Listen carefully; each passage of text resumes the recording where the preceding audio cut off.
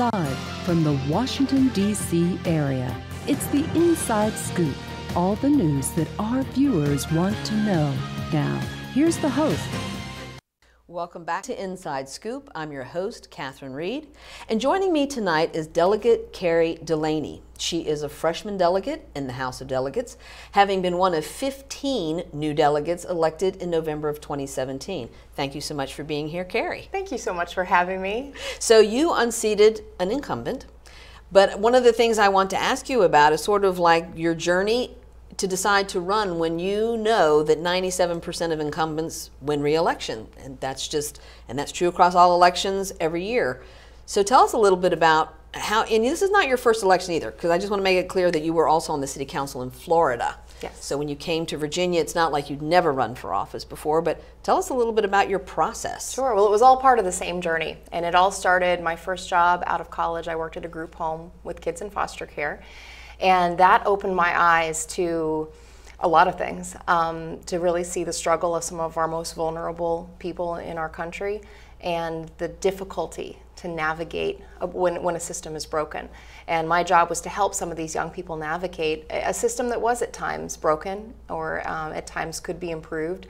And for me, I think I realized very early in my career that policy affects people's lives in a very direct way.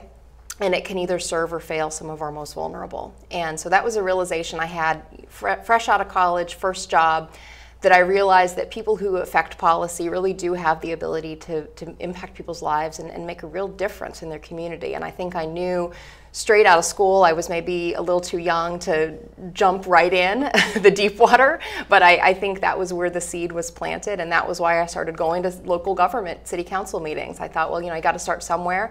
I want to learn more about how my local government works, you know, how the city works, how the county works, and started going to meetings. And when you start going to meetings and getting involved, you know, there's opportunities to, you know, get appointed to things, to run for local office. And that was where it started for me, was with that ambition to make a difference for people and to be a voice for people. So historically in this country, at every level of government, it has been dominated by men. And it still is everywhere. State legislators, Congress, a lot of town councils, city councils, it's changing.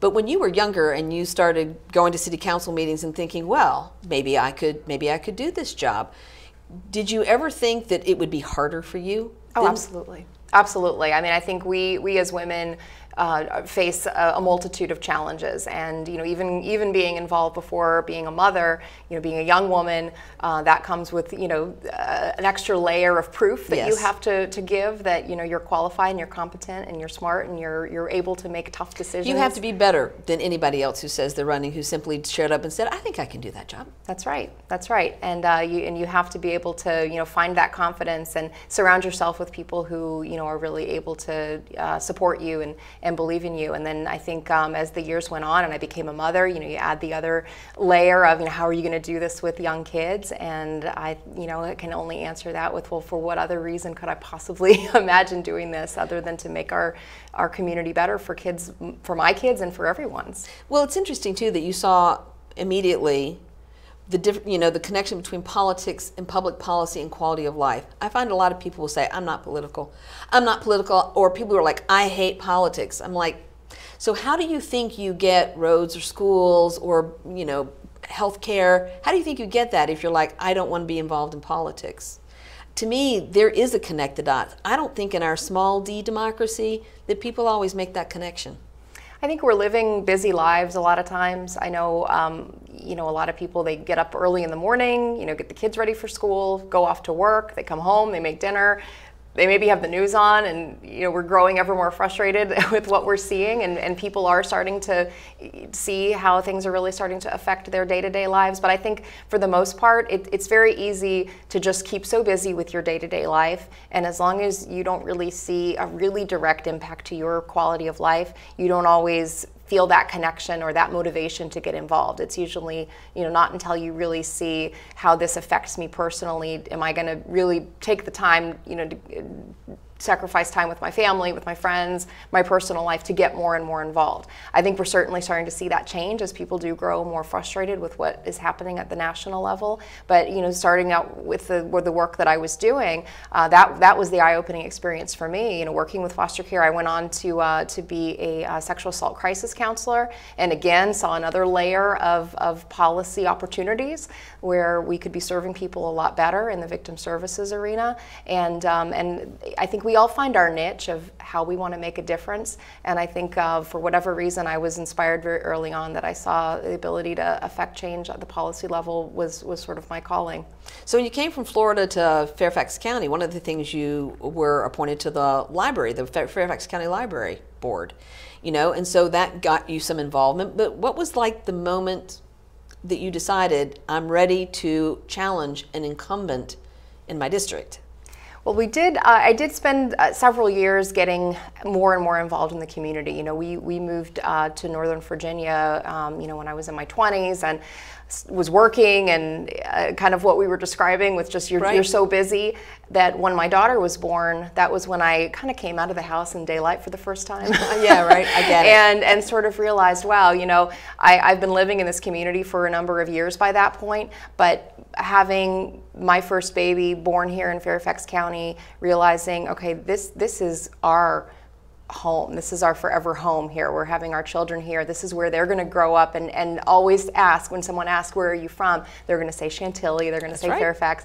This makes that such a uniquely special place when it's where you've had your babies and where you're raising your children. So, when my daughter was first born, and I'm kind of emerging out of the house, during those early months, realizing how important it is to be involved in this community, was when I picked up the phone and called our county supervisor and said, I'd like to serve. Where can you use me? Here's my skill set. That's great. So I was appointed first to Citizen Core Council, went on to become the chair of that, and then from there library board, and went on to become the chair of the library board. And so serving on those two boards really gave me a sense of who our community is. Especially working with the libraries, I found every member of the community comes to the library. It's kind of the great equalizer. And you really get to know who your community is, and what the unique needs of your community are.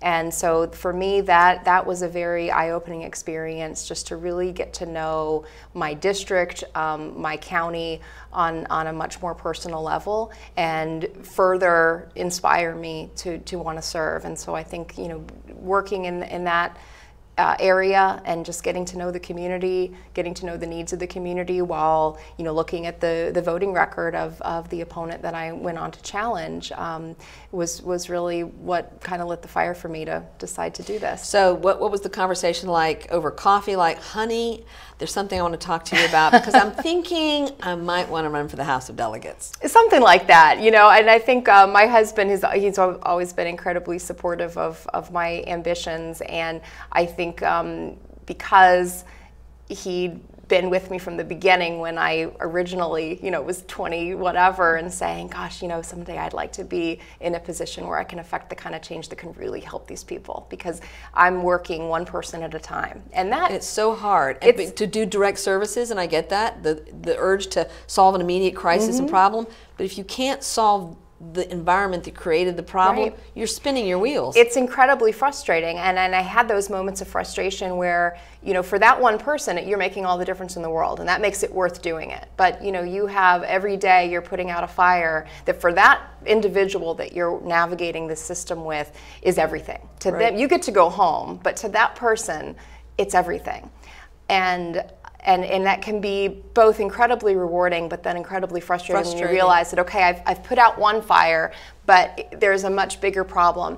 So, my husband had been with me through all of, that early career of mine, and the conversations that we had. So I think he probably saw this coming and knew that moment would come where I'd sit down and say, I'm thinking I might like to run for this office. And I don't think it surprised him. Of course, having young kids, having the balance, the life that, we would have to balance, was obviously some logistical questions that we wanted to make sure that we had answered because, you know, once I made that commitment, we knew we were going to be all in. And so, you know, taking the time to talk with other delegates, talk to other people about how one balances with the work-family dynamic with this very, you know, time-consuming job. It really is, and it's the whole family. It's the whole family. The whole family, and I know that Gretchen Bulova always tells prospective candidates, your whole family has to, because everybody's affected by it. And the campaign is strenuous enough. I mean, the door knocking every day and every weekend, and the phone calls and the call time. But then when you actually get to the legislature, and we'll talk a little bit more about that in other segments, the governance part, you're away from home for 45 or 60 days. Right. And so you've got to have somebody on the ground at home who can make the school lunches, sign the permission slips, get them on the bus, all the things that people do every day when you've got two parents in the home. Yeah, it's a big commitment from everybody. So I think it's something that the whole family really has to believe in. I mean, you have to, you know, have a support network that really believes that this is for the greater good, because we're all sacrificing. I mean, I'm sacrificing a lot of my personal time. My husband is sacrificing a lot as well. So he's got to believe in this just as much as I do, and feel that this is important for our community, that we have a voice, someone that's really committed to standing up for people. And unfortunately, you know, we have that partnership, but it, you know, affects kids too, because I'm away from, you know, from my family, and you know, not only the strenuous time during the campaign where you're really out 7 days a week, but as you mentioned, being down in Richmond for 45 or 60 days, you know, we're home on weekends, but there's those long week stretches that, you know, it is a lot that we're asking of our families, but I think there's so much potential for growth and learning, especially for the kids, to really see government at their fingertips. And it still surprises me, and I'm sure maybe nobody's ever asked this, but women still get asked, so who's keeping your kids? Oh, absolutely. And I've had one person say to me when somebody asked her, who's keeping your kids? She goes, well, who's keeping yours? Right. Like, who's keeping yours? That's right. It's a reflexive thing, how people still see parenting roles and who is the primary parent. And I think for kids to understand, you know, parents have different jobs that require different things, and there's not necessarily a gender role. Absolutely, absolutely. And I think that those lessons are so incredible for the kids to get to witness that too. You know, that when I think about, you know, how many times I might be away at night or away during the week, I can really balance that out with the idea that, you know, I could talk all day to, you know, my 5-year-old son about how we're all equal and we share responsibilities, but there's nothing quite as compelling as seeing mommy go off to, you know, to do my role and daddy make dinner. That's right, to do the job. And I think that is amazing that your children are able to see you walking that walk. When we come back from this break, we are going to talk further with Delegate Karrie Delaney from House District 67, which is part Fairfax, part Loudoun County, and we're going to hear more about her experience as one of the freshmen 15.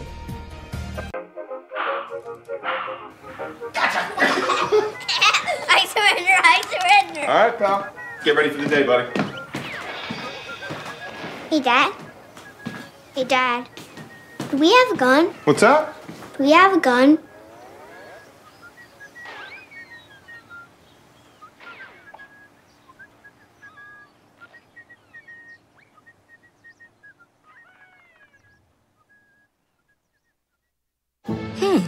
Maybe you can make retirement happen.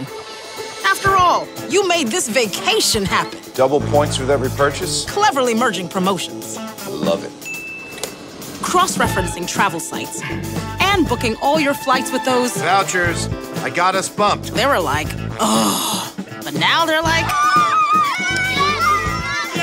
Aloha. You aced this vacation. Now get the tips you need to get on track at aceyourretirement.org.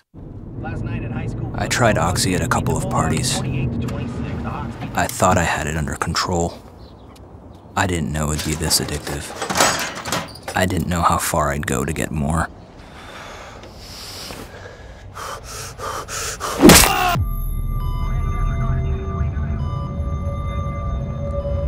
Opioid dependence can happen after just 5 days. Know the truth, spread the truth. What to expect when you're expecting. Like here? A teenager. Today, I'm going to show you how to team-proof your home. First step, hide the car keys. preferably somewhere they would never look. Challenges will come up. Be ready for them. Hi, honey. I'm ready for the... Mom, you don't use mannequins in the mannequin challenge. You don't have to know it all to be a perfect parent. Thousands of teens in foster care will love you just the same. We're back to the Inside Scoop. Here again, your host. Welcome back to Inside Scoop. I'm your host, Catherine Reed. We are talking with Delegate Karrie Delaney this evening. Thank you so much for being here, Karrie. This is, to me, phenomenal that we get to talk about your experience in both running and switching gears immediately after you ran to figure out what this job is you just signed up for, right?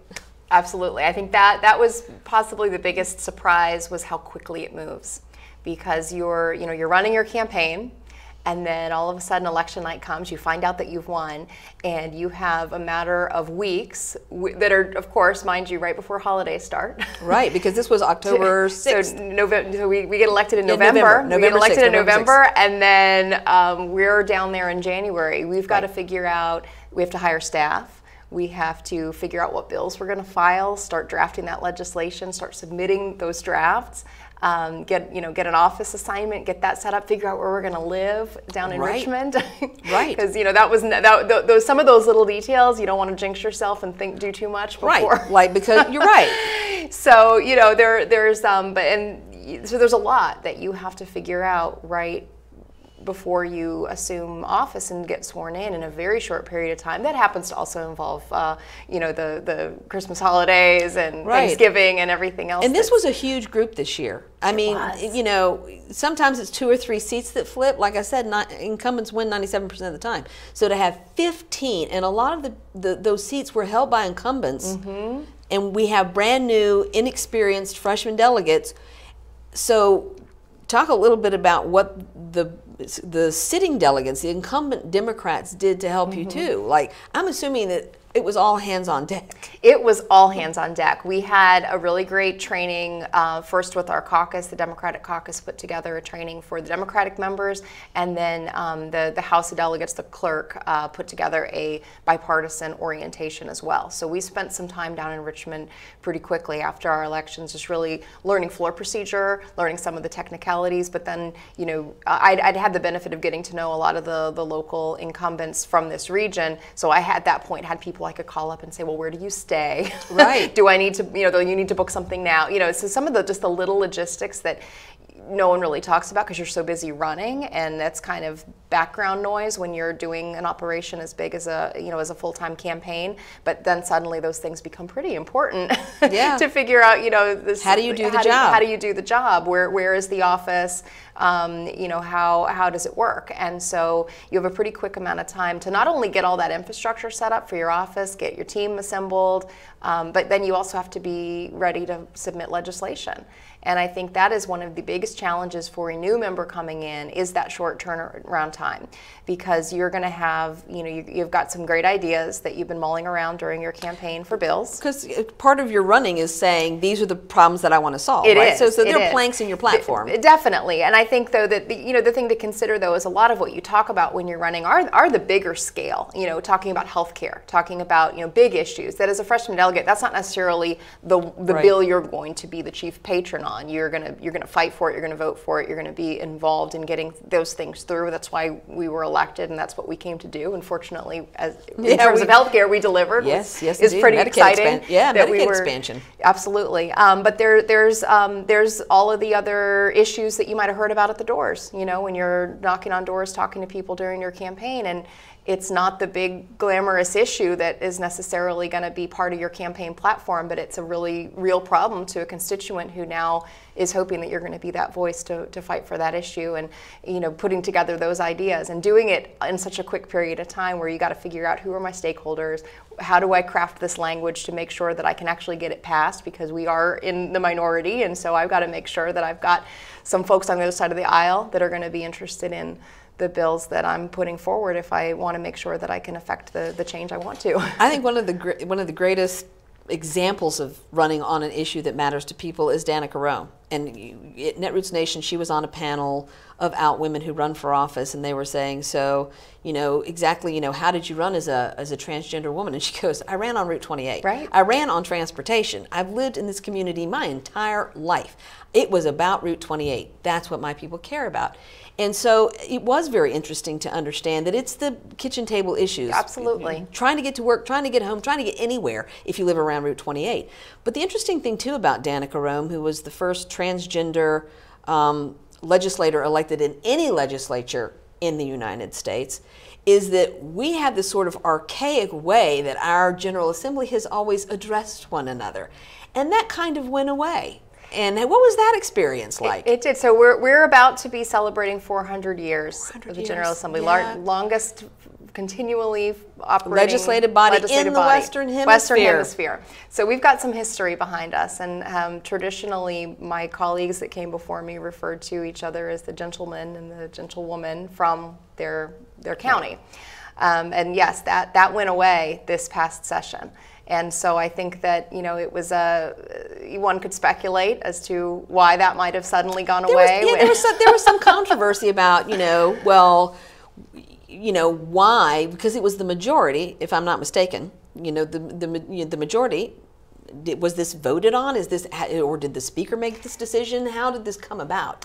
Well, if I recall, it was early on when we were setting rules, but my memory on this is it was sort of dictated that this is how it was going to be going forward. Right. So some people took this to be, something negative about Danica Roem. I personally was cheering in the grandstand, saying, "I don't care what it took. We should have done this about 100 years ago. It should be delegate, gender neutral, call me by my title, this is who I am and what I do." So I personally celebrated the fact that now everyone refers to themselves as, or to each other as delegate and senator. So it may have kind of forced us towards a more progressive way of referring to one another than maybe would have happened otherwise. So it is a bit of irony that was how it came to be. It was very ironic, but I loved it. I loved it, and I'm applauding the fact that we now have this gender neutral term that is very professional and speaks to the title that people have in both chambers. I'm all about that. But tell us some of the things that kind of surprised you as you sat in your first session and they gavelled it in, and just the trying to make legislation. What was that? And it was a 60-day session this year? It was a 60-day session. So it was a long session because we did have a budget. And so I think, the most surprising, and I feel like I'm asked that question a lot about what's surprising. I went down with so little expectation of what it was going to be like, because I knew that no matter what I had in my head, it was probably going to be a little bit different than that. Yeah, true. So I tried to go down like no surprises. I'm going to go down there, eyes wide open, ready for whatever comes. I think the pace that we operate at, is probably what did surprise me the most. That I knew it was going to be fast, but kind of going back to that, you win an election and then you've got a matter of weeks to get your staff, figure out your bills, file your bills, actually get ready. But then you're down, you do go down, you get sworn in, you're getting committee assignments, and once those committees start meeting, bills just kind of flood before you. There are thousands of them. Thousands of pieces of legislation that have to be very quickly decided on. And so the, just the operation behind that you want to make sure that you're making really solid decisions, well-calculated, evidence-based decisions on a bill that you are getting a few hours sometimes before you may have to vote for it. And building relationships with the subject matter experts becomes absolutely critical, because we look at legislation that deals with such a wide spectrum of issues, that we all come from our own unique professional background. We might have some unique experiences where we know a thing or two about a certain issue better than someone else, but there is no one legislator that's going to know everything about every type of bill that comes before us. And so it becomes so important to build the relationship so that you know that if you get a bill on a certain topic, that you know who are the subject matter experts on that can give you the data, they can give you, the background, and help you make the most evidence-based decision possible. So let's talk about some of the players. So you're not down there by yourselves. Most of us look in the chamber and it's like, oh, these are the people who are like voting yes or voting no on bills. But these committees start meeting at 7 o'clock in the morning, and so it's committee meetings, floor session, people come to visit you in your office, you have receptions and all kinds of evening things every night. So from morning to night, dawn to dusk, you are meeting, talking, reviewing, reading, something. You've got lobbyists, you've got advocates, you've got constituents, you've got other kinds of subject matter experts. Right. This is a lot of people all in the mix trying to get your time and attention. I mean, how hard is it just to manage that piece of it? I mean, that's a huge piece of it. And I would say that arguably that's one of the most important pieces of it, is to listen to those voices, because, you know, our constituents elected us to make good decisions that are going to, you know, help improve our communities and the lives of the people that sent us there to represent them. And so making very well calculated decisions is probably the most, I mean, that's what we're there to do. And making tough decisions, being able to weigh out all that information, when sometimes you can have two sides of an issue that both have compelling arguments, but you are there to do the job of voting, and you have to make a decision, and really trying to listen as clearly as you can to the people who are the stakeholders. You know, if they're lobbyists who know a lot about an issue, hearing what they have to say, hearing both sides of that issue, listening to stakeholders, and then listening to constituents. We get a lot of calls and a lot of emails from the people in our districts letting us know how they would like us to vote on a particular piece of legislation. And how helpful is that in your, you know, because a lot of people are like, well, what difference does a phone call make? Well, if I send an email, does anybody even read it? Well, does going down there make a difference? I mean, how important is it for your constituents to be organized and to know that a bill is coming up, what the language says, where they're, and then to tell you that? It's incredibly important. I mean, I think, you know, that is fundamentally what we are there to do, is to listen to the people who elected us and to make decisions based on the best information that we have.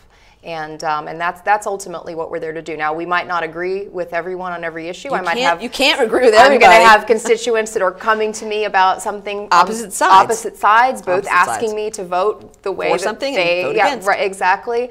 But I think that, you know, what I owe everyone that I represent is that time to listen and hear, because sometimes, even though you might not agree with somebody, they might offer a perspective that you hadn't considered, because it's not part of your life experience to have necessarily approached it from a certain perspective. So everyone that we represent is going to have a unique perspective on something, and it's important to hear that, because even if at the end of the day I end up voting the opposite of how they wanted me to vote, it's very important to me to hear the full argument and to hear all sides of the issue, because sometimes there is that opportunity to negotiate language, and that, you know, we can vote yes or no, but there's also the opportunity to say, well, have we considered this portion, and make a small change that could find common ground. And you're making an informed vote. Like, I heard you all and I had to make a decision, but at least I was informed when I made that decision. Right. And people respect that. I do think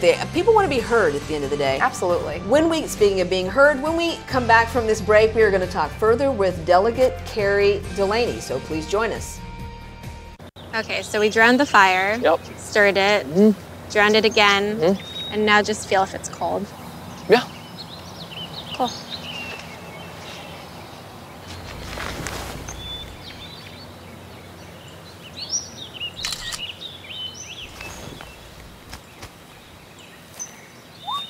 Smokey just gave me a bear hug. I know. I already posted it.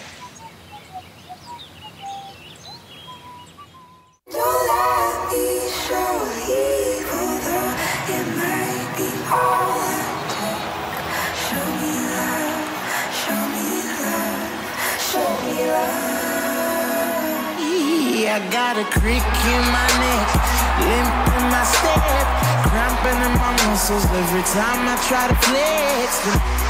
Better than ones get on. It's very sad, no more love. All that I could do was remember you. You know I usually say no, but if you throw me love, I'll throw you some more.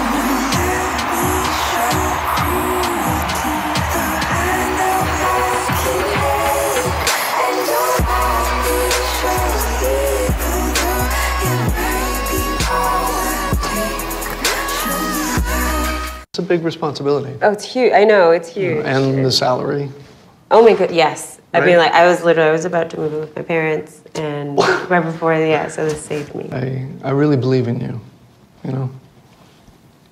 Thank you. It's nice to hear that from someone. These are cool. Did you, what did you...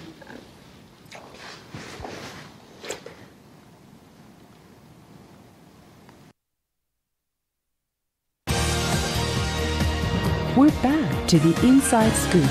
Here again, your host. Welcome back to Inside Scoop. I'm your host, Catherine Reed. Talking with me tonight is Delegate Karrie Delaney of House District 67 here in Northern Virginia.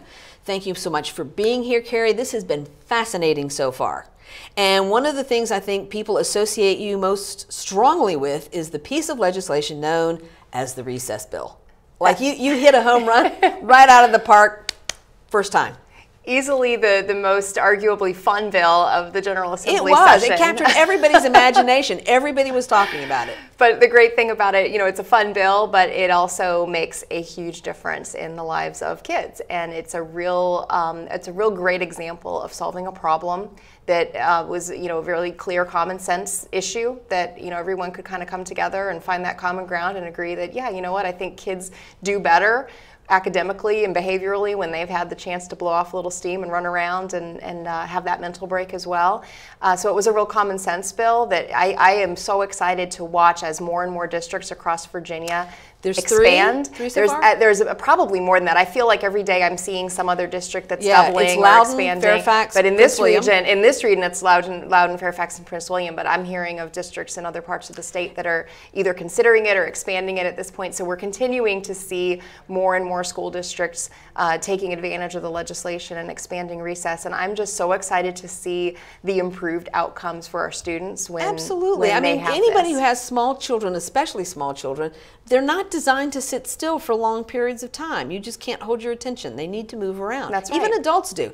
They say that we should be moving around like every 45 minutes. We should at least stand up, right? Exactly. And for kids, it's even less. And there is just, you know, mountains of evidence, neurological evidence. You know, pediatricians will be able to tell you the child's brain really needs these physical and mental breaks in order to perform better. And so as we become more and more concerned with test scores and academic performance, you know, that's probably, again, a topic for another show to even discuss. We're so focused on that, and we're missing the boat on many other things. But I think, you know, as we are putting that pressure on our students to do well academically, we've got to look at the evidence to say, okay, well, how do we actually do that? And I don't think that it's adding more academic time. I think that it is offering children the best opportunity to learn. And there is so much evidence to show that the best opportunity to learn, that part of that is having a lot of recess time, because the brain just you decompress, you come back to the classroom actually ready to listen and ready to learn.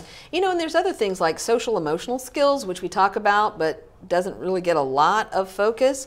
And one of the things about being on the playground, you know, I was on the playground, you had kickball teams and you played jacks and you jumped rope and you did things that required you to negotiate in a different way. Friendships, relationships, taking turns. Right. You know, winning and losing. Right. Right? Right. That was recess when I grew up. And so I think this focus on test scores and achievement and how do we measure whether or not kids are doing well in school, we've kind of lost sight of the fact that there's all kinds of things learned on the playground. That's right. That's right. That it helps with that social emotional learning while it also readies the brain for the academic learning. So it was a really exciting bill to carry, and I think just a really great example too of citizen involvement at its best. I mean, this is the perfect example of, you know, some fellow moms like me, right, who had their kindergartners and young elementary school kids coming home exhausted at the end of the day. They're getting notes home or calls and emails from the teacher saying that they're having these behavioral issues or, you know, having a hard time sitting still. And I don't know, maybe they should be referred for an ADHD assessment. And, you know, these parents just feeling completely blindsided by, well, hold on, well, what happened? You know, this wasn't an issue until we started school. And then they took a look at their child's schedule and realized that they were in the classroom for hours without a recess break. And these parents organized, started a Facebook group and began organizing, started with their classroom teachers, went up to the principal, went up to the school board, and just kept finding that, well, we'd love to change this, but, whatever that hurdle was, and ultimately found that it was at the state level where the fix needed to happen. And so this was a group of parents who approached their legislators and said, hey, this is a problem that we see. Do you think you can fix this? And it was a really exciting bill for me to carry because I do have young kids myself. This was after school talk on the playground that I've been part of as a parent. Friends of mine coming up saying, hey, you're in the House of Delegates now. Right. You think you can do something about this? I'm like, well, let me tell you. I'm so excited to tell you about this bill that I'm carrying, because that was the conversation that we'd have sometimes after school with some of my friends. So that was your perspective, but tell us about your other co-patron who came at it from a different perspective. He's from Louisa County. He is of a different party, but each of you came together, but his perspective was unique as well. Yeah, it was a great example of a bipartisan bill, just because it was just such a common sense problem solving bill. And so Delegate McGuire it works in kind of the fitness and athletic arena, and he came to me, to talk about this bill, and had some really compelling stories of individuals that he'd worked with who had, suffered various injuries, traumatic brain injuries, and he'd really seen firsthand and had read a lot of the scientific studies about how exercise and physical activity, the effect that it has on the whole brain and neurological system. And he'd seen firsthand through some of the people that he'd worked with in his fitness business, people had overcome tremendous hurdles because of that opportunity to have more physical activity in their life, that they'd overcome hurdles with injuries that they might have experienced, and really saw unbelievable improvements in quality of life. So he was very passionate about what we were doing too. And so it was a really good opportunity for not only for the advocates who were just tireless to come and really push for this bill. So it really does, again, speak to you do have a voice, and you making that phone call and sending that email and coming to Richmond makes a difference, because it's exactly what this group of more recess advocates did to push this bill through. But to also just find that common ground across the aisle, because I mean, we had 30-something co-patrons on this bill, but everybody wanted to be part of it. Don't you love it? Everyone's like, no, I just won't vote for it, but put me on that patron list. And a chief co-patron across the aisle who, we found that common ground together, and had a lot of conversations as we worked the language of the bill, working across the aisle in the education committee to make sure that we had the language just right, to have bipartisan support, to have our conference committee members work with me to make sure the language was just right, to have that bipartisan support.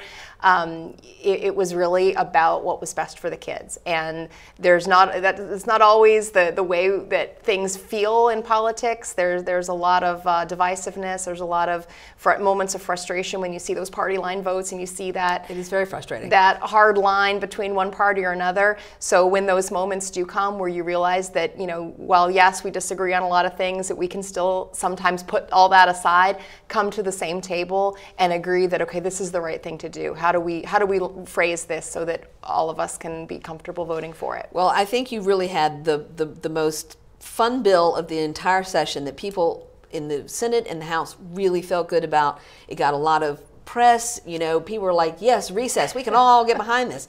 But not all of your bills were like that. One of the ones closest to your heart is the whole kinship, foster care and supporting families that are in a kinship relationship. And that one didn't fare so well. And that actually happens more often than it doesn't happen.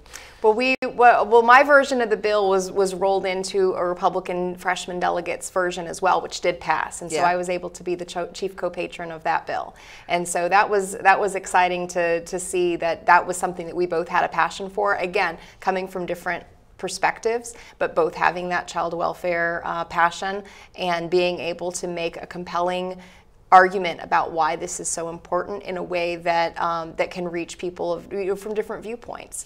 And so how has that progressed? I mean, what do you see happening with that legislation? Well, now that we've been able to pass the bill this session, we're going to be able to see families that are where a child has to go into foster care, that child is best placed with a family member, someone who knows them, someone that they're comfortable with. But that family member isn't always in a position to take on a new a new family member, to to the expense that comes with opening their home.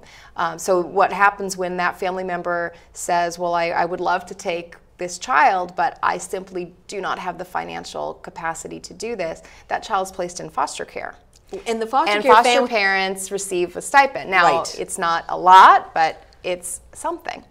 And so the wisdom behind kinship care is that if we were able to offer that assistance to the family member, that they were going to be spending it anyway in the foster home, it reduces trauma to the child, which there's been a growing body of evidence that shows that trauma and it's for the effects of trauma on especially a child has lasting mental and physical health effects well into their adult life. And so the benefits of reducing trauma are not only fiscal, because you're helping someone's long-term health, but it's really it's better the for ethical the child. thing to do. It is better for the child. But so once you pass a bill, this is a good example. Once you pass a bill, then what is the implementation process? So now that you've got this infrastructure, is this going to be on a countywide basis? Like with the recess bill, you've got 134 school districts in Virginia who can opt in. What happens with the kinship bill? And so again, we've got our state Department of Children and Families, Department of Human Services, that will be kind of putting together the infrastructure and the framework, and then every county that delivers foster care system will, at that locality, will be working with the state to implement these programs and to expand this opportunity to more families. And I think we have to be honest too about how the opioid epidemic has impacted Virginia, and mass incarceration too. There's a lot of reasons. There's a lot of reasons that children end up in foster care, but certainly two of them that most people can look around and understand are mass incarceration of parents and the opioid epidemic. Absolutely, and I think that's why it is so incredibly important that we continue to look for ways to address both of those issues. Looking at we're going to continue this session and next to look at ways to address the opioid epidemic and as well as the mass incarceration, and rehabilitation is something that we did focus a bit on. And I'm very proud of this budget that we passed was able to put some resources towards that for incarcerated individuals to be able to really do more in the area of rehabilitation. Right. I mean, that once you've paid your debt to society, you should come out with skills and education and an opportunity. And unfortunately, there's just too many people who continue to pay and pay and pay and pay because they're felons. And we can talk about that when we get back. We are having such a great conversation with Delegate Karrie Delaney, who's actually down in Richmond doing some of the really important legislation that all of us recognize needs to be tackled. She is one of 15 freshman delegates who were elected in 2017, and they really have changed the dynamic tremendously in the House of Delegates. And when we get back, we are going to really dig deeper into what Karrie Delaney hopes to do in the 2019 session, which will again start in January. And I'm going to encourage all of you, as you listen to her, to think about the things you want to take to your delegate, to take to your senator, how you want to organize other people in your community, other parents, to come and bring suggested legislation to these delegates. Join us after the break. So, I just moved in with this family, and it's embarrassing. The little one, he likes to go outside and crawl around in the giant litter box. I don't know what he's doing. I mean, I was born and I knew how to use the litter box. Look at that. That's disgusting. Oh, poop already. You're making me nervous. Oh, okay, I can't look at this anymore. I really hope he grows out of this, for his sake. So how was work? It was 1,300 hours. My math class from 302 was in the trenches. Davy Roth had it the worst. Fractions were coming at him left and right. He just didn't get the damn things. 2 days ago, I tried to teach him what 1/4 of 1/2 was using different sizes of blocks. Yesterday, I tried again by dividing up pizza. Both missions failed. Oh no. But today, I was ready. I created a combat math game where the only way to beat the enemy is to out-fraction them. Davy conquered every last denominator. My game was so successful, the principal is deploying it to math squadrons all over the school. Anywho, how was your day? Oh, today my boss treated the office to salad wraps. Salad wraps. No. 150 over 90. 180 over 111. 160 over 110. I had a stroke. This is what high blood pressure looks like. You might not feel its symptoms, but the results from a stroke are far from invisible or silent. If you've come off your treatment plan, get back on it or talk with your doctor to create an exercise, diet, and medication plan that works for you. Go to loweryourhbp.org. If I would have followed a treatment plan, I would not be in this situation. We're back to the Inside Scoop. Here again, your host. Welcome back to Inside Scoop. I'm your host, Catherine Reed. We are talking with Delegate Karrie Delaney from House District 67. And someone actually posted a question asking Karrie, how, if they have suggested legislation or an idea, do they find other people, you know, and bring it to their legislator? How would somebody say, I have an idea, but I don't know if other people have this idea? What would you suggest to somebody? I would suggest contact your legislator directly. If you go to the Commonwealth of Virginia's website, you can find your district, you can put in your zip code, find your legislator, and call them directly and let them know what your idea is or what the problem is that you need some help solving. Because I think some of our best ideas for legislation come from citizens who call with an issue. They call, you know, a unique experience that they've had that you wouldn't necessarily realize is a problem until you've been through it. And to be able to give us a call and let us know what you're facing and what kind of fix might be needed. I think that those are some of the best ideas for legislation that we get. So give us a timeline. So even though you're in session, just to dispel, you know, first of all, it takes a tremendous amount of money to run a race, especially when you're running as a first-time candidate against an incumbent. You raise an enormous amount of money.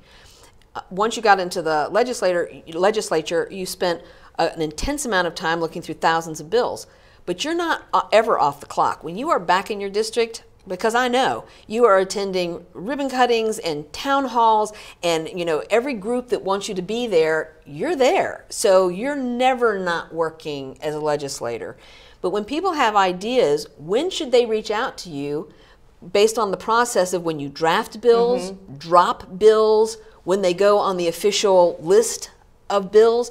What is that timeline for people who are interested? I would say as soon as session is over, which we just finished our long session, which ended in March. We'll be ending kind of late February in 2019. So pretty much as soon as the formal session is over, that's a good time to start talking about legislation, because that's when we have the opportunity to really start doing the homework and digging deep. I've got some bills that I'm drafting and working on right now that were ideas brought up at the very first set of office hours that I had as soon as I got back home into the district.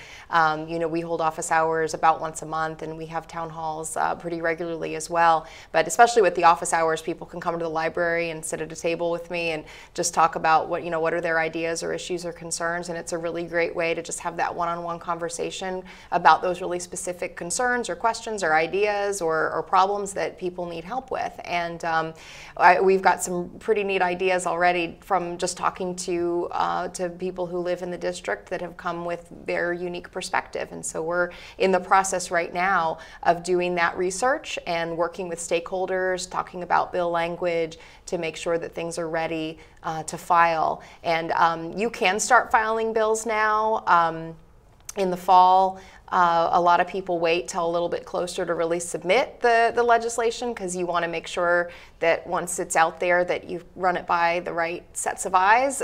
Right. It's better to fix an issue with language now than when you're standing at the podium in front of a committee. So that's, you know, that's one of the great things about finishing the first year is now we have You've got time. The luxury of time. It appeared that way. Yeah. You know, it goes rather quickly, and I know that was what I'd said getting out of sessions. Wow, we have all summer to draft these bills and meet with all these people. But as you said, we are running a pretty intense operation year round, and so it is a lot of demand on the schedule to do what we do. But are you limited to the number of bills as a delegate? This short session we will be. So that's what I thought I remembered. The short session, they limit you to the number of bills. Right. So we'll be limited to, I think, 15 bills during the short session, which we're coming up on now. And so that's part of the juggle for this part of the year too. Is you might have a ton of really great ideas that you want. But the other good thing is you can file all of those bills and have them drafted. And then if it just turns out that it's more than you can carry, but I know that another neighboring delegate would be really interested in this, because I know that's an issue that she's really passionate about, you can share that bill idea as well. And so that's something to consider for constituents as well. If they have an idea for something to carry, even if it's not something that is in their delegate's wheelhouse, they may very well be able to help find an appropriate sponsor, because we do have, each of us have areas of interest that we are bringing that passion down to the General Assembly. And so, I'm interested in issues with child welfare and victim services, and so that might be a subject matter that if someone who's in a completely different wheelhouse might say, hey, I don't know if that's quite something I want to tackle because I don't know a lot about it, but I could go bring that to Karrie Delaney because that's an issue she's really into. And delegates too, I think Eileen Fillercorn has done a lot for the disability community. She's done a lot with sexual violence. And so you find that when you've got success, a delegate has success, that is somebody groups will go to, because they realize she's already building on a success in certain subject areas. Right, exactly. But we're certainly not limited in what we can do. And I mean, there's bills that you carry that may be out of your professional wheelhouse, but as long as you have the stakeholder support to put it together, everything that you need to make a compelling argument, we can be successful. And because it really is about solving problems. And so what's on your hit parade, if you want to share it? You don't have to share everything, but like what are you really focusing a lot of energy on right now as far as filing your bills? Yeah, well, we're kind of in the research phase right now about some bills, of course, in the child welfare area, just because that is my professional background. I'm certainly exploring some options there. There were some bills that we started with last session, but as we mentioned, the turnaround time is just so quick that sometimes you realize a few weeks in that there's a bill just needs a little more time than you have. You might need stakeholders that say, I need to look at this for a few months. We're not going to be able to get back to you about how we really feel about this until maybe next session. So there's some of those types of bills that we're going to be kind of continuing to streamline the language and make sure that it does what we want it to do. I think that's one of the challenging pieces about filing and drafting and filing your bills is you need to make sure the language does exactly what you want it to do and nothing more. Right. Yes. And I've learned that too. Absolutely. Don't ask for everything. And the other thing I think is important is sometimes it takes a long time, like the earned income tax credit. For Virginia to even have that, not every state has a state earned income tax credit. John Horsch was on the show, and he's been doing advocacy since 1983, and said it took 10 years. 10 years. Right. And I think that was under Janet Howe, actually. Right. To actually get it. Now the governor has come out today. It's in 3 different newspapers that the governor says we have a tax windfall, and so we should fully refund the state EITC. So now, after having it killed in committee for years and years and years, this one narrow thing, like we have it, but we want to fully refund it. Right. So this will be another year where we hope to get out of the committee. Right. So I think people need to understand sometimes you don't get it. The recess bill was not how it always works, right? Right. Sometimes it takes a little bit more work on something, and sometimes it takes the right set of circumstances for people to feel like, okay, this is the right year for this. When circumstances like a tax windfall would be something that if that didn't exist before, you're going to have people who maybe feel a little more confident about being able to fund it. Exactly. And then there's other matters where you just want to make sure the language is just right. I'd carried a bill that dealt with non-disclosure agreements as related to sexual assault and harassment, which is obviously such a big issue right now. It seems like every time we turn on the news, somebody Part of the Me Too movement. Yes. Exactly. Someone is, you know, is being called out for, you know, a role in some form of sexual harassment. And the question of people getting paid, non-disclosure agreements, how do you manage this? And so that was a good example of a bill that I think everybody that heard it on the committee would say that, yeah, this is important and we need to address it, and we support the notion that you're trying to solve this problem. But when you're crafting that kind of language, you need to make sure that there are no unintended consequences. And it's a very difficult thing to maneuver, that, you know, sometimes you have a victim who would like to have a non-disclosure agreement. So we can't just say non-disclosure agreements are, you know, are not allowed, because that may be how a victim would like to handle a situation. What we're trying to accomplish with the legislation is to remove any type of coercion and simply restore the balance of power, that you don't have someone, you know, kind of pushing over a contract and a check with his team of lawyers standing behind him, and a woman feeling somewhat powerless to say, okay, can I have this looked at by someone, or whatever that might be. And so simply trying to balance things a bit in the favor of the victim, to make sure that the victim is the one that's really holding the cards in that kind of situation. You kind of alluded to having, you know, work groups or conference committees to work out language when a bill kind of is in process, to smooth some of that out. But sometimes they also default to study groups, don't they? Like when you, in the committee process, when you're like, we can't seem to move forward on this, but it's worth putting together a study. Right.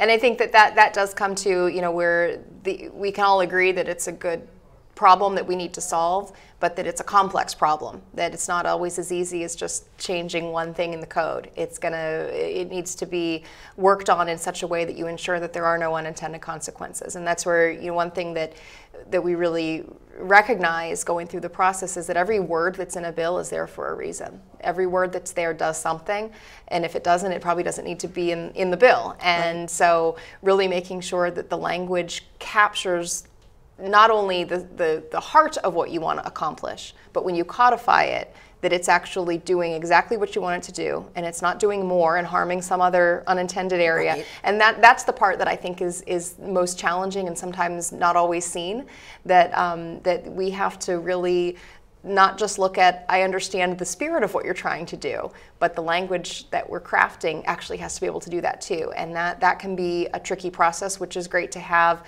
the time over the summer to work through some of that.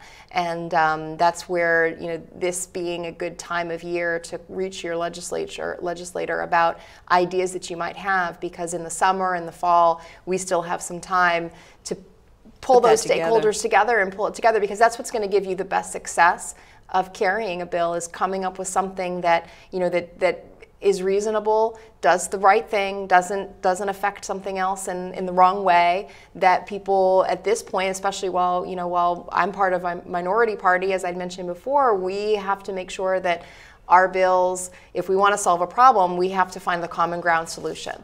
And you do. Working across the aisle to solve problems becomes extremely critical when we're down in Richmond. You know, we don't talk about that as much during the campaign. I talked about it a bit during my campaign, because I felt that was a big value that is missing in politics a little bit too much these days. That notion that we need to put the politics and political games aside and focus on solutions and put the people first. So one final thought in the last few seconds here. You will be running for re-election again in 2019, because when you're a delegate, it's every other year. That's right. So people need to remember, after session, isn't it? You'll be back at their door. That's right. We'll be right back out there, and always available, and certainly will be on the doors before you know it, but always available to people in the district. Fantastic. Thank you so much, Karrie. This has been very enlightening. Oh, it was fun to be here. This was great, and I encourage everybody to get involved. Call your legislator, find out who they are, and present your ideas.